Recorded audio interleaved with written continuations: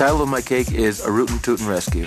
Woody's in the daycare center, in the caterpillar room. He's on top of Bullseye, and he's trying to come up with a way to get out of the daycare center. Mr. Pricklepants is one of the new characters in Toy Story 3. Shh! The guy's just asking a question. Well, excuse me. I'm trying to stay in character.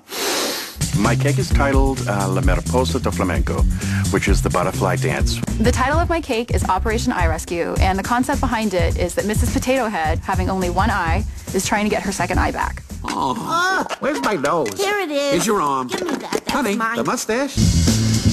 I started carving out the cake for Bullseye. After I finished, then I can start working on Woody. So sit down right on there. We planned out 4 hours for each character.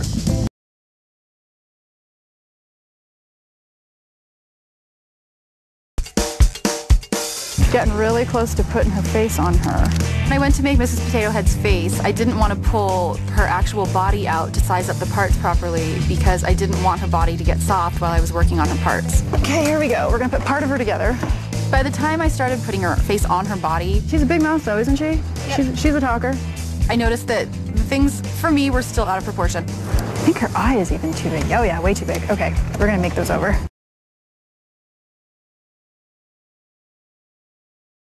I'm going to work on a puzzle. It's a beautiful painting of monarch butterflies and pink flowers, and Buzz is actually holding one of those little pieces. Boy, Sean, this fondant is wet.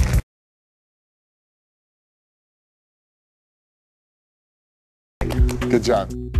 I think they liked our cake, so I felt there was hope.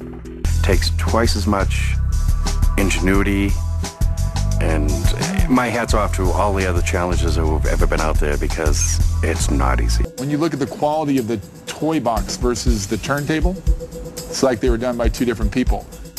There wouldn't have been the aliens for me if it hadn't been all three of them.